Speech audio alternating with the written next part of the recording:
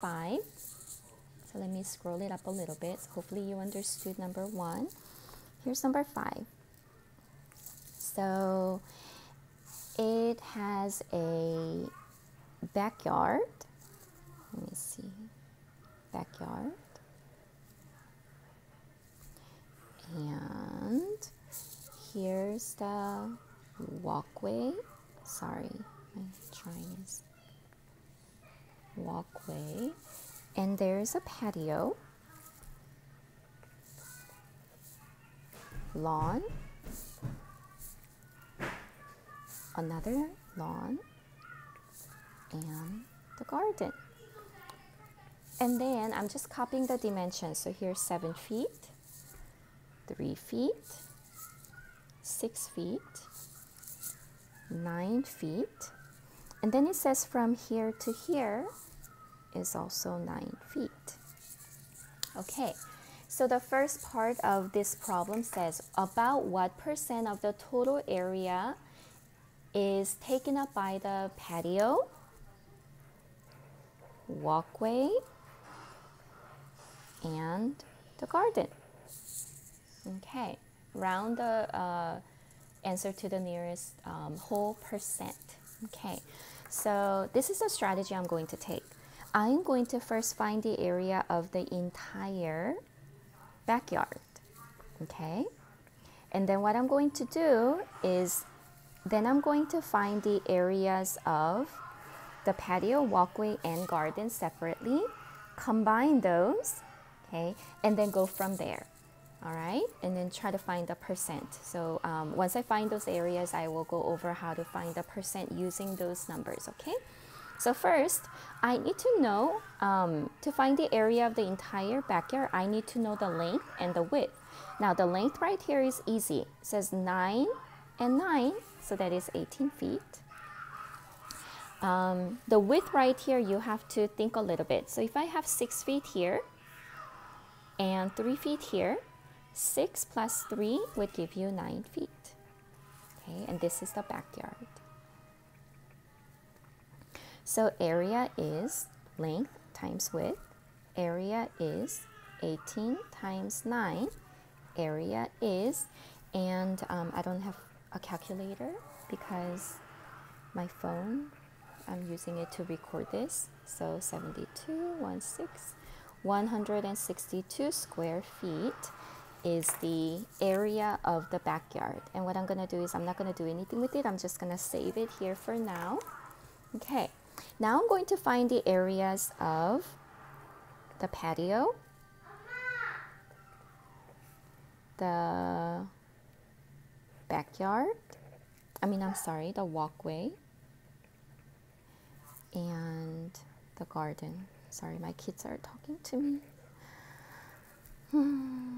Garden. Okay, so the dimension for the patio goes like this. So very easy. Over here 6, and then if you look at the length, it says 9. So 6 by 9. The walkway, so right here, which is this, is 6 plus 3, so that's 9. And right here, if you take a look, it says from here to here is 9 feet, but then we know that right here we have 7 feet here. So 9 minus 7 makes this dimension right here 2 feet. For the garden, this is 7, and this is 3, so 7 feet by 3 feet. Okay, so here's the area. Area equals length times width. Area equals 9 times 6. Area equals 54. Area equals length times width. Area equals 9 times 2. Area equals 18. Area equals length times width. Area equals 7 times 3. Area equals 21. Now I'm going to combine those areas together. Okay, so 54 plus 18, 72 plus 21, 93. feet to the second power. This is the combined area. Now, they want you to find what percent is this 93 feet square out of this entire backyard, which is 162 feet square. So, you know, when we were talking about percent, we learned to write, we learned to write a fraction as a percent. And one of the ways was to first write it as a fraction. So here's part to total, and you can do in and out. So that means 93 goes in, 162 goes out. Okay, it's okay, Evelyn. Mommy's working. Go, go. Thank you. Okay. So I'm going to first convert the fraction as a decimal by doing in and out, by dividing. So I'm going to put a decimal point and add a few zeros. Now 162 does not go into 9 or 93. 162 goes into 930. Let me see, maybe 5 times. Okay.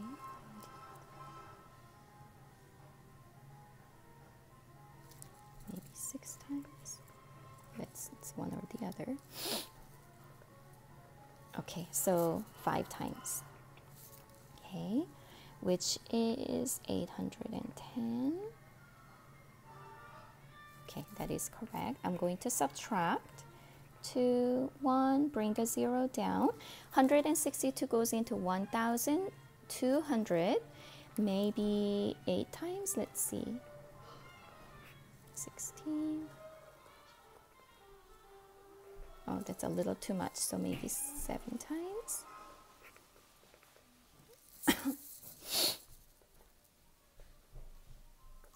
34. Okay, so 7 times. Sorry, my kids are distracting me. Okay, Evelyn, mommy's working. Okay, now I'm going to subtract. So borrow again, 6, 6, and then that's it. I am going to actually bring another 0 down and divide just one more time, and I have a reason for that. I will talk about it in just a minute. 162 goes into 660. I'm thinking 4, but I could be wrong. 8. Okay, yeah, 4 times. Okay, I'm gonna go ahead and stop right there. And here's the reason. Now that I have the answer as a decimal, I'm going to convert it to a percent.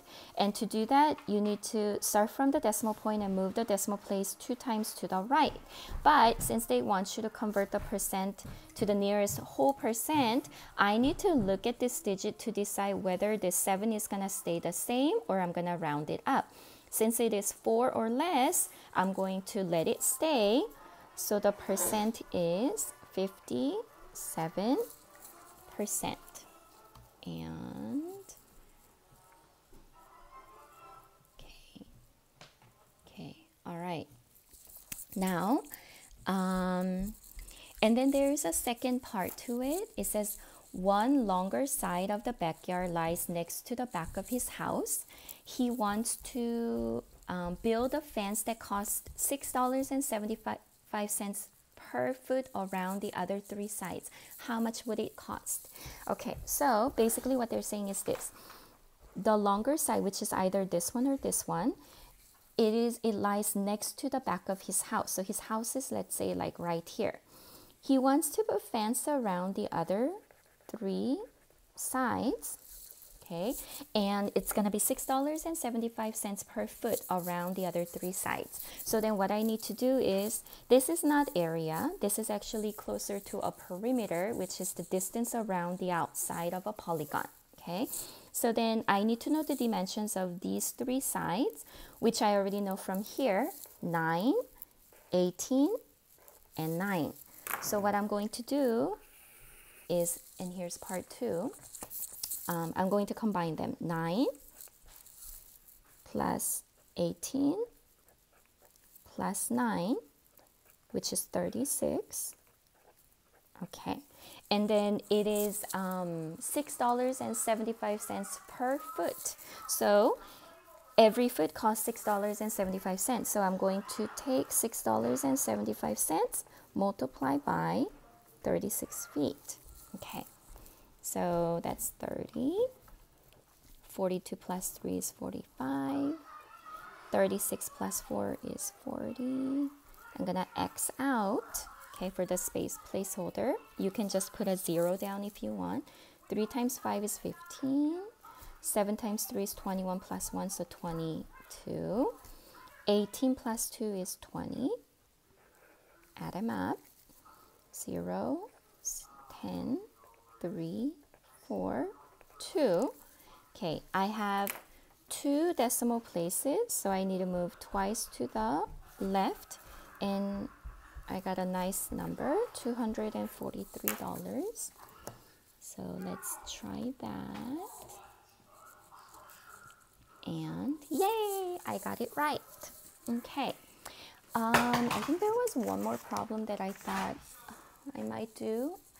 I don't know if it's gonna